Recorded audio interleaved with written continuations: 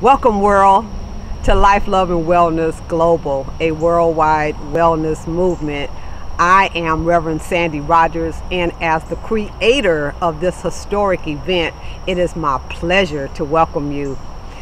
We come together to bring you this historic event.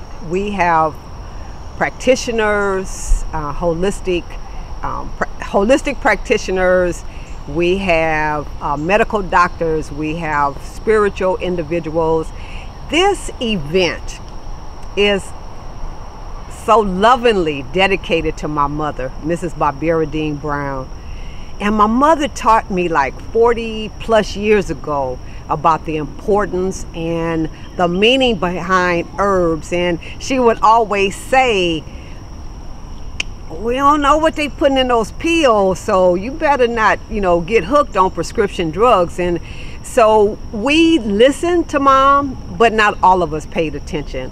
My sister, bless her heart, was diagnosed recently thereafter with asthma, and she was prescribed prednisone, which is a very powerful steroid.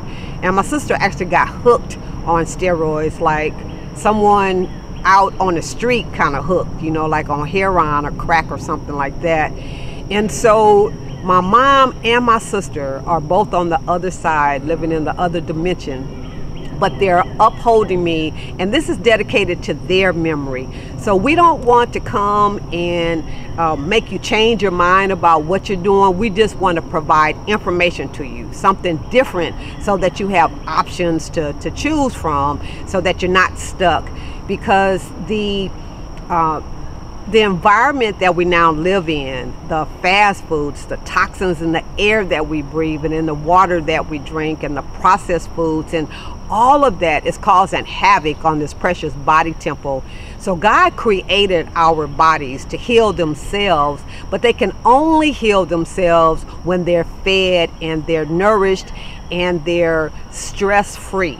And so the 60 or so or more experts that we have are bringing you this worldwide wellness movement in an attempt to share their testimonies and their information with you. So we have from age 14 on up. I don't even know what the oldest age is. I think 88 or something. So you see, that's a wide range of knowledge that we're bringing you. And so we hope that you come and that you get all the knowledge that you need to affect a positive change on your life, and share this with others.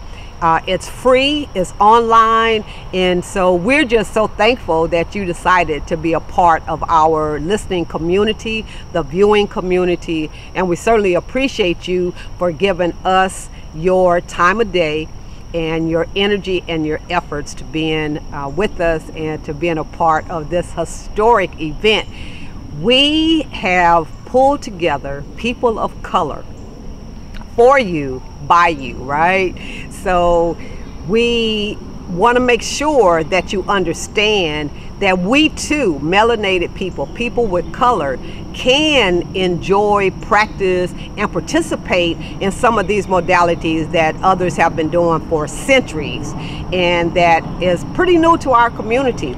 So we talk about Qigong, we talk about meditation, yoga, spiritual work from a different perspective than religion. So we talk about the spirituality aspect.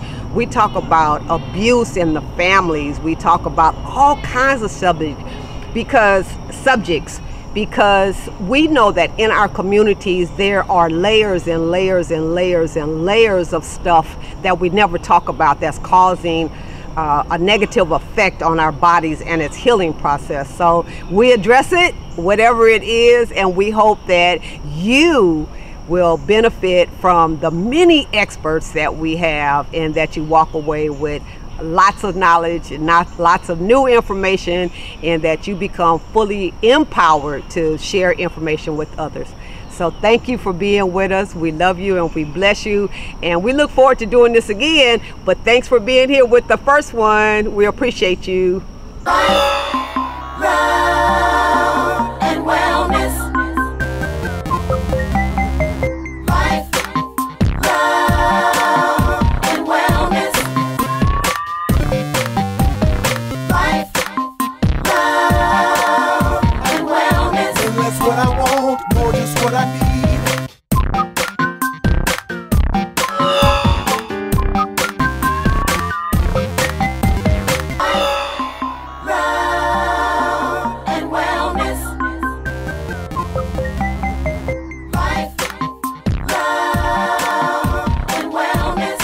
My name is Joseph Dillard, and I've been in financial services for about 30 years.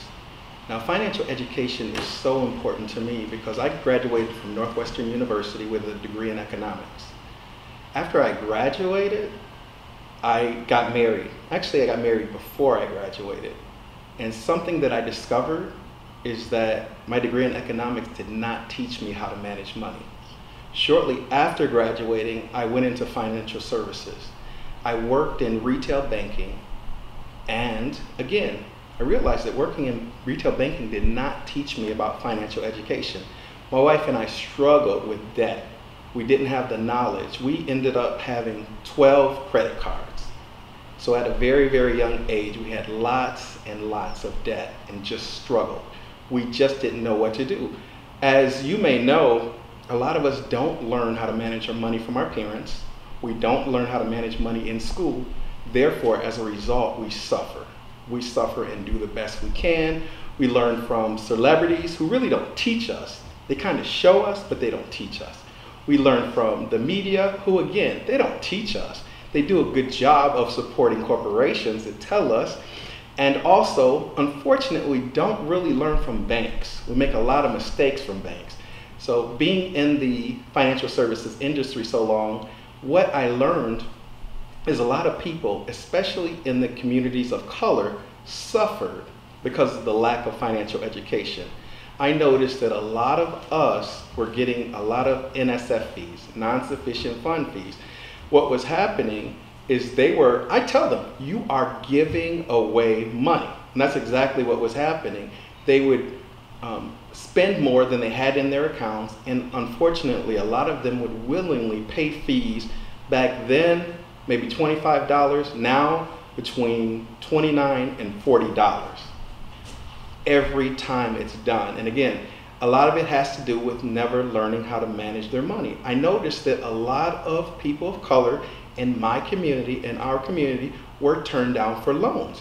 They would definitely readily apply for loans, but they were turned down again because they never learned how to manage their money.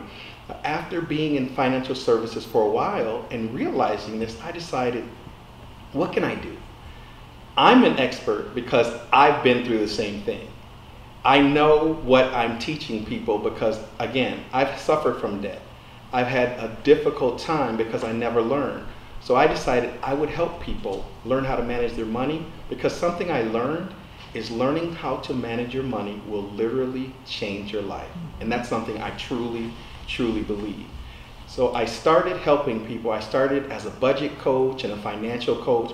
And one thing that I learned that is so, so important, and this is what the first thing I talk to people about when I talk to them about financial education, it begins with changing the way you think. Changing your thinking is the most important thing. A lot of people think the answer to their problems is making or getting more money. The thing is, if you don't change your thinking, if you're making $10,000 a year, $20,000 a year, $100,000 a year, and you double that, if you do not change your thinking, you will just spend it or waste it away. So I talk to them about changing the way they think, and it's so crucial.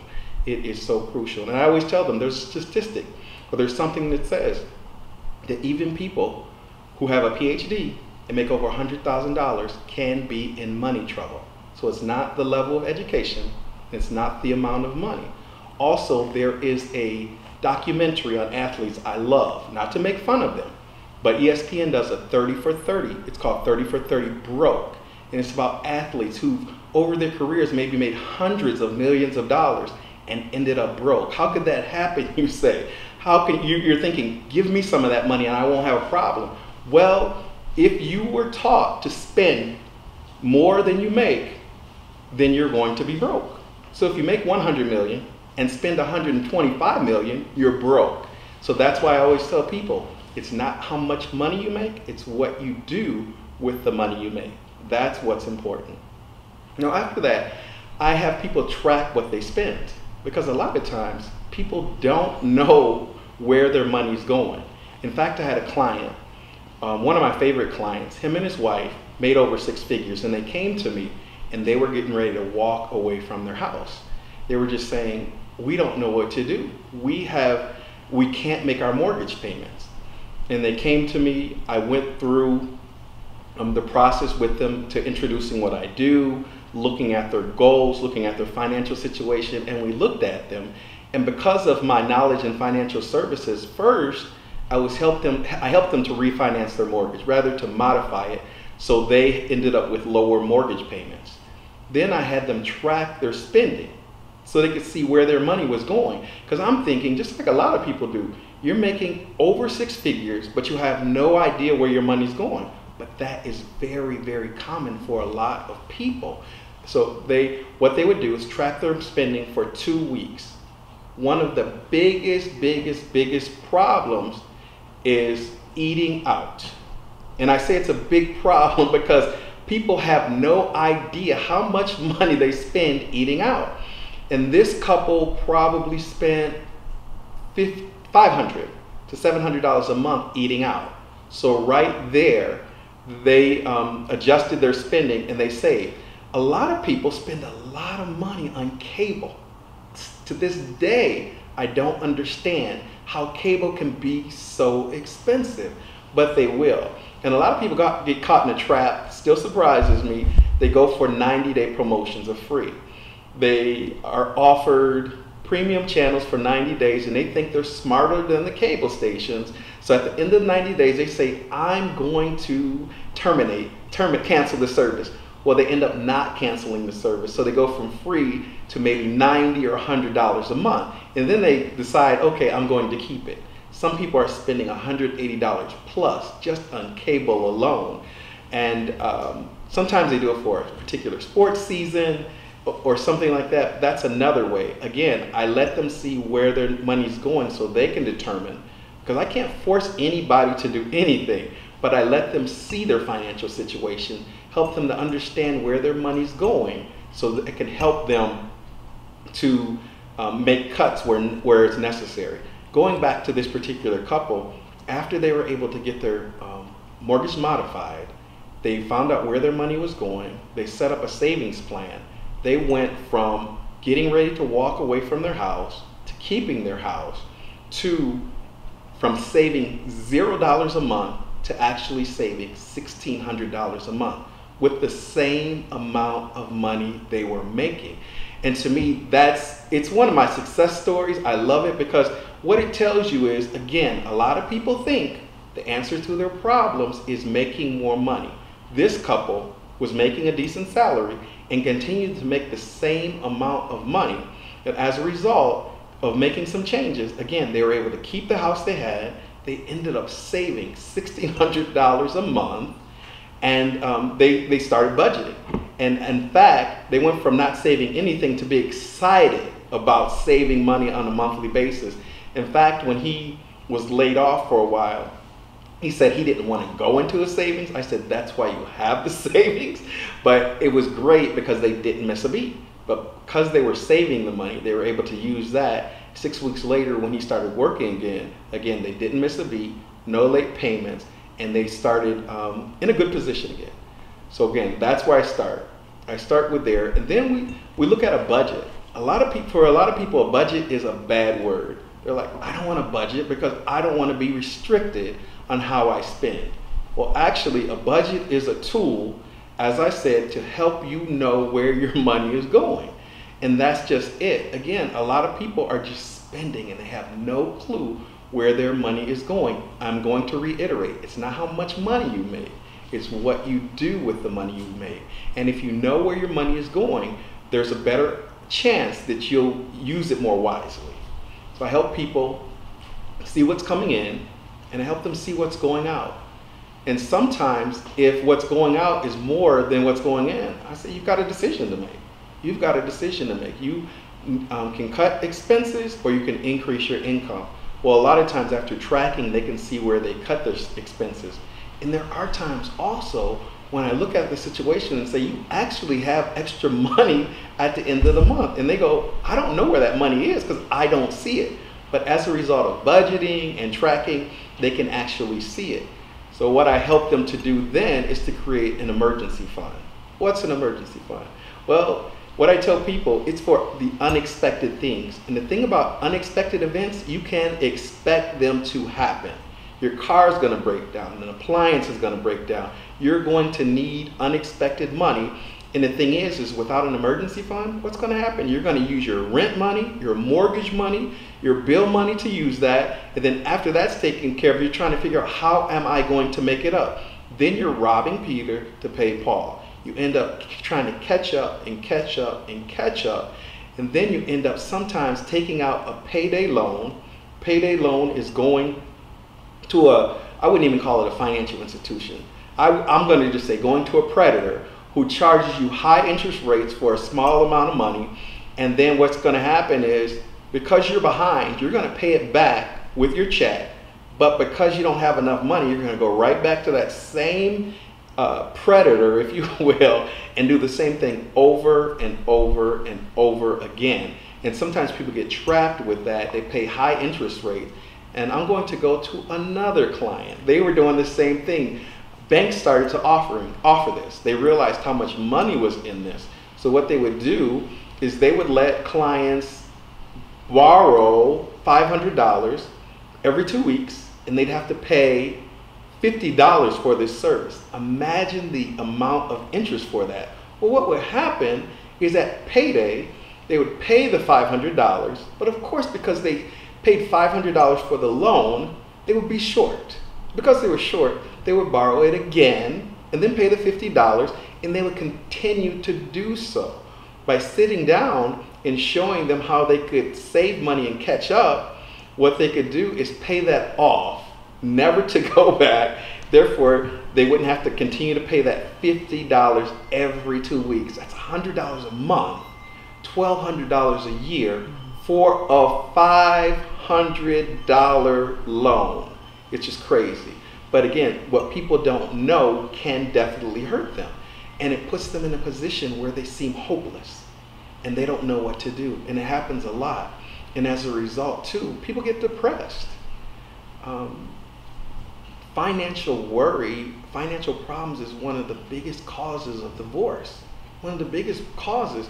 Can you imagine all you're doing is worrying about money? There's very few people who are happy when they're worried about bill collectors. There's very few people who are happy when they don't know how they're going to pay their bills. You put a spouse into that situation, maybe blame and something going on, and on top of that, people have different spending habits. People value money differently. You might, a lot of times, like we say, opposites attract. You might have a spender who's attracted to a saver, and that happens. And as a result, if you have debt, it can be a recipe for a very, very unhappy marriage. So again, learning how to understand and budget and things like that can lead, I don't guarantee it, but it can lead to a happier relationship. Now, I get that the media targets certain populations of people with the new iPhones or the new electronics, Yes. the new designer shoes, or whatever the beauty industry says that we have to be pretty. Yes. And so we got all of this money that's coming out because we're still wanting to identify ourselves as being. So you finish that sentence for me. Goodness. Oh my goodness. What a sore subject. I'm 52 years old, so I lived through the 80s, the bling bling, conspicuous consumption. It was all about how you looked. And in our community, we bought into that big time. Even before then, I remember growing up in the 70s, it was so important to have a Cadillac or a Lincoln. It was so important to have brand names. I grew up, my parents, there were 12 of us. So I didn't even know. I knew we didn't have a lot of money, but I didn't know we were poor until people started making fun of the clothes we wore that came from Goodwill. I didn't know that. But a lot of people took that to another level. And because they were poor, as soon as they started working, they wanted to look like everybody else. So they bought into buying brand names. And yes, because of that, the media, the marketing picked up on that, and they knew how important brand names are in our community. And unfortunately, we manipulate each other with the same messages, which is so unfortunate. We look good, but unfortunately we're not building wealth. We look good, but unfortunately a lot of times we're not buying things that will increase in value. We are consumers more than we are owners. And that's very sad, because what we do is we carry it on from generation to generation to generation. And we say, at least I look good. But unfortunately, as I started in the beginning, we don't learn those we learn messages from our families, from our parents, but unfortunately, those messages aren't productive. Those messages don't help us how to save money, to learn how to keep debt low, to learn how to prepare for retirement. Those messages really teach us to live for the here and now. And I'm going to go into another sore subject for me, and that is life insurance. The reason, because within the last 2 or 3 years, each of us has probably seen a post asking somebody to contribute to GoFundMe. Now, I feel very sorry for the family and their loss. However, if that person had either been educated or paid attention when life insurance was available, not only could they have saved their family some grief, but they could have set them up. There was a very sad story I remember. It was very unfortunate. A gentleman was breaking up a fight and he was killed.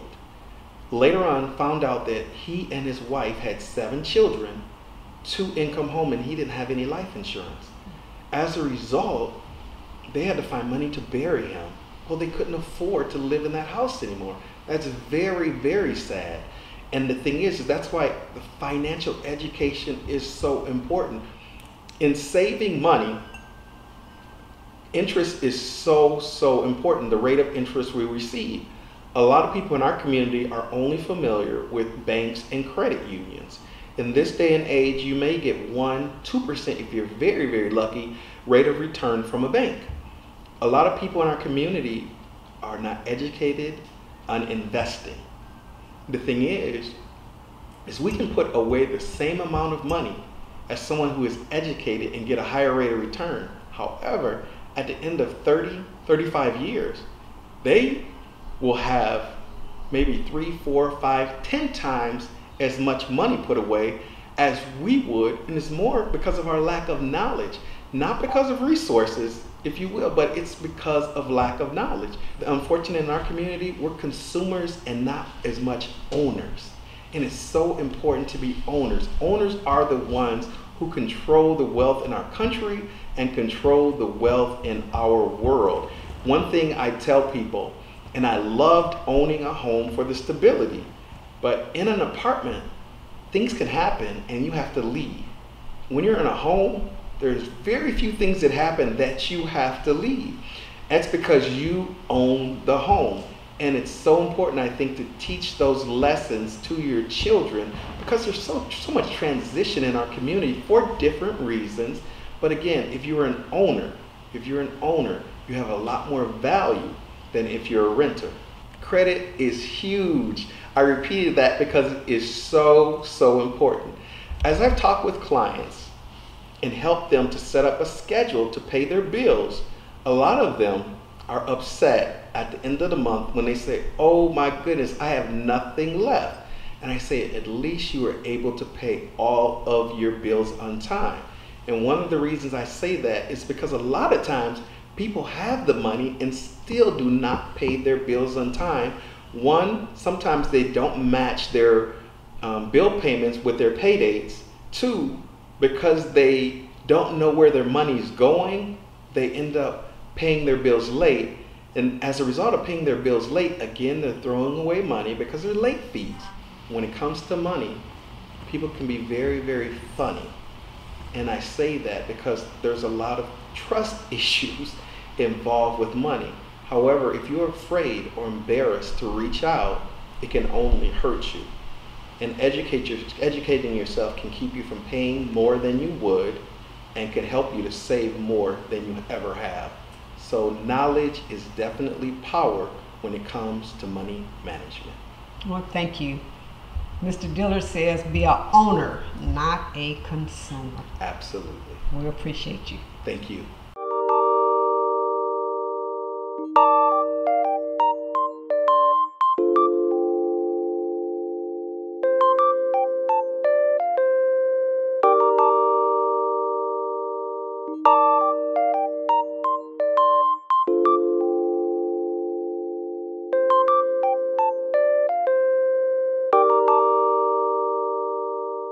Bye.